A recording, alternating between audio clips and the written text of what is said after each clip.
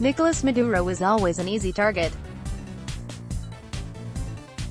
In laid-back, no-worries Venezuela where nobody and no subject is off-limits, the president's opponents have long changed the duro in Maduro to burro, which means donkey, for the staunch anti-government crow. The moniker was a perfect fit. Mr. Maduro was after all a mere bus driver who through a stroke of luck earned the appointment of his far more astute predecessor.